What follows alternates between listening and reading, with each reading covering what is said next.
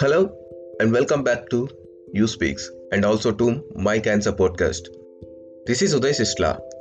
Before we go into the episode, don't forget to subscribe to You Speaks. What is that one thing that affects most lives?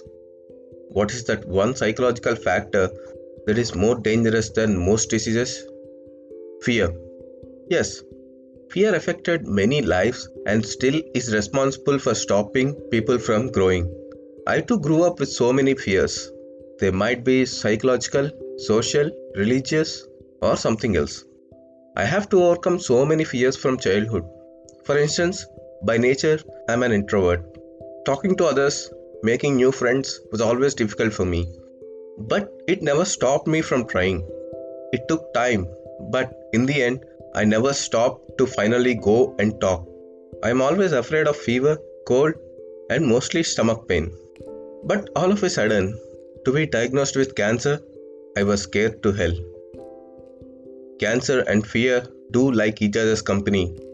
If you are afraid of having cancer, half the battle is lost there. You can't win wars with fear. You win them with belief. Self-belief. Having self-belief helped me a lot throughout the whole journey. The day I was sitting in the hospital seeing the biopsy reports, I knew I have a bigger battle than I thought. In cancer, sometimes you should have luck on your side. You cannot predict what type you will get, or most importantly, what stage you will be diagnosed. Those are not in your hands.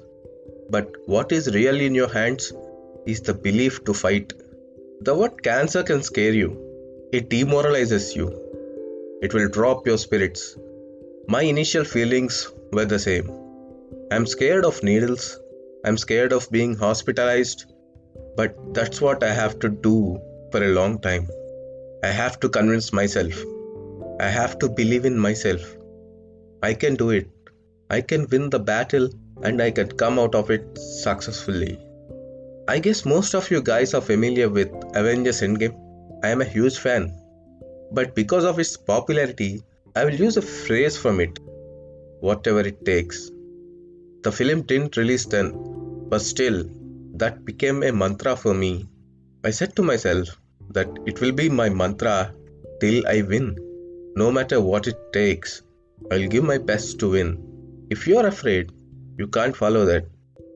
Despite the advancements in the treatment and extended survival rates, cancer still carries a fear of stigma. The stress of cancer diagnosis and related treatment requires many personal and interpersonal changes. For example, during the treatment phase, there may be a redistribution of tasks within your family. That's what happened to me. When I have to stay in the hospital, my father was there looking out for me. Others have to take care of the house.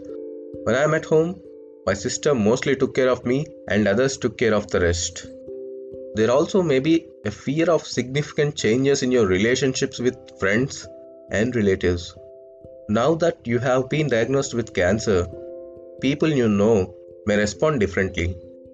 They may negatively stereotype you as cancer victim or believe that your cancer is an automatic death sentence.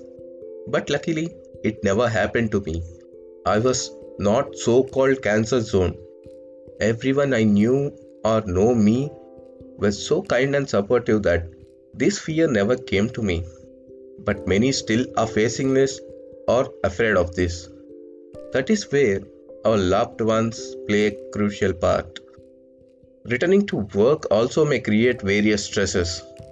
There may be a difference in the way co-workers treat a person who has been absent even briefly due to cancer.